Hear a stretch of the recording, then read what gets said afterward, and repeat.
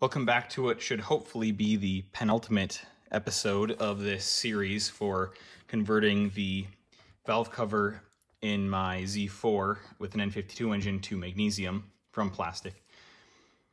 I have a random collection of parts, or what at least looks like a random collection of parts here.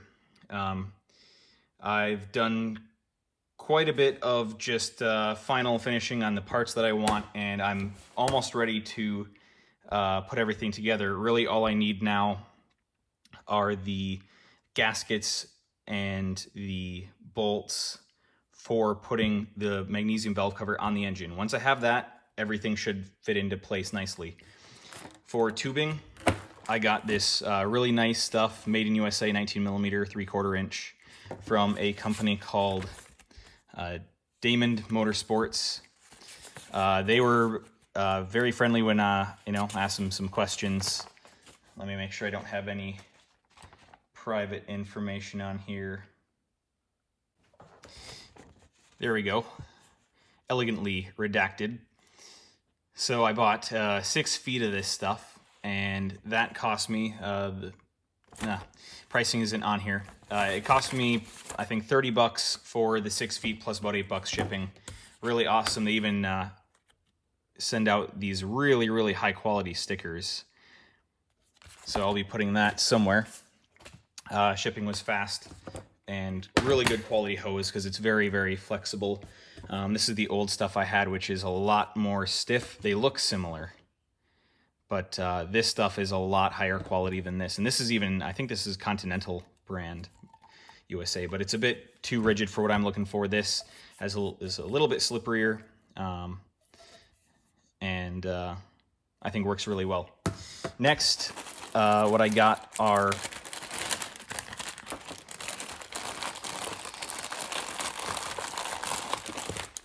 these, whoops, spilling parts all over the place now. Are these 1-inch PEX fittings. I think I mentioned these in my last episode.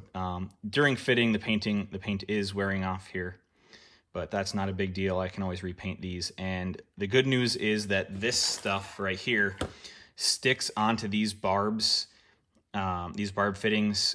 Like, it's insane. I can barely even rotate these. So I didn't want to use any hose clamps, and thankfully I don't think I'm going to have to, because this is under such a low,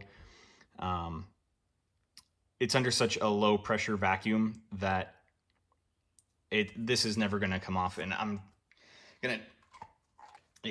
probably going to have to cut this to get it off, because this was just a test piece. And you can see in there that it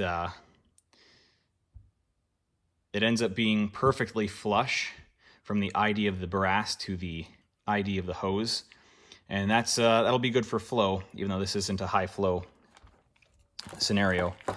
I also have some leftover genuine BMW hose clamps that I will be possibly fitting to the under manifold side of the engine for a couple of reasons. One, I just don't know how well this hose is going to fit down there, but also if there's anything that I want to guarantee doesn't fall off, it'll be the stuff that's under the manifold where it's impossible to get at things. So to adapt one of these to go into that the outlet from the magnesium manifold, I had to make up these, effectively these custom O-rings that I made by taking a strip of this older Continental tubing, putting a socket in there that was a friction fit, and then putting it on a drill, and then taking that to a sander to sand these down to 40 thousandths thick.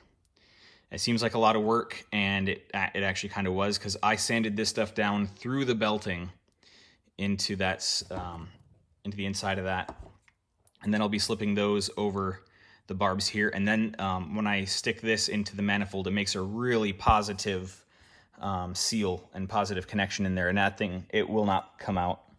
It's hard enough to get out by hand.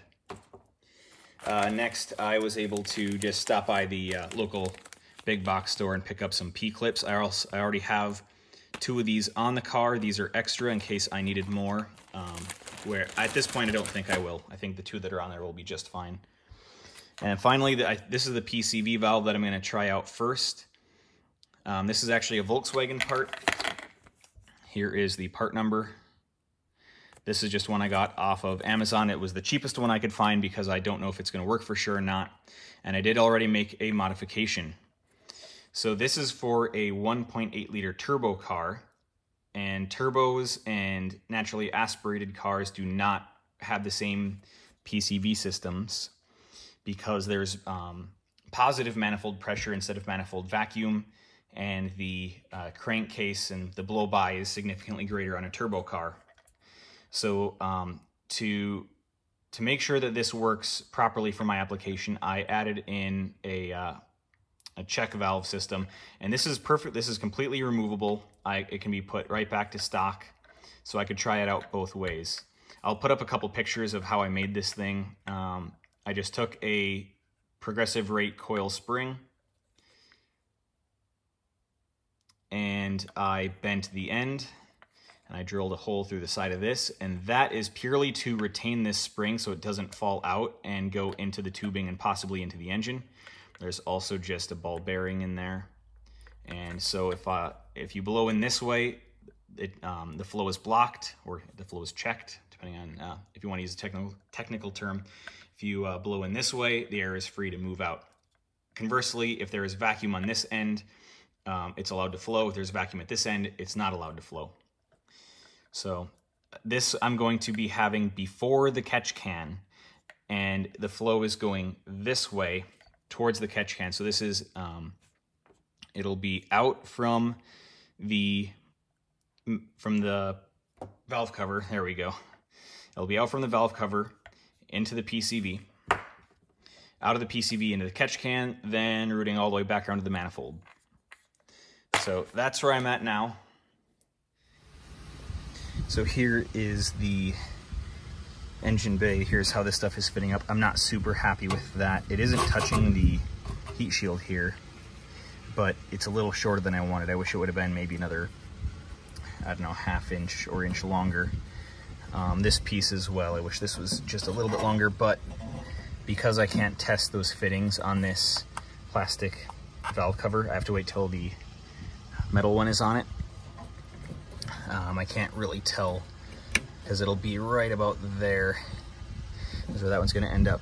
But I have enough in this roll here, sorry for the crazy camera movement, that I should be able to get another length or two out of this for either of these two if I need more length on one or the other. And if not, I can always order some more hose. It's not that expensive. Hopefully in the next episode, if you want to call these episodes, I'll have the gaskets and I'll be removing the manifold, removing the valve cover, and converting everything over for the first test. So the work continues ever forward, and hopefully within a few weeks I can get this whole thing wrapped up and we can all have the answer of, is it possible to convert an N52 to have the magnesium manifold using off-the-shelf parts and meeting the main goal of make sure that everything is reversible. I really have no idea. I have no guess at this point. I'm kind of 50-50 on it. As always, if any of you know any more than I do, please, chip in down there in the comments and let me know your thoughts. So, see you next time.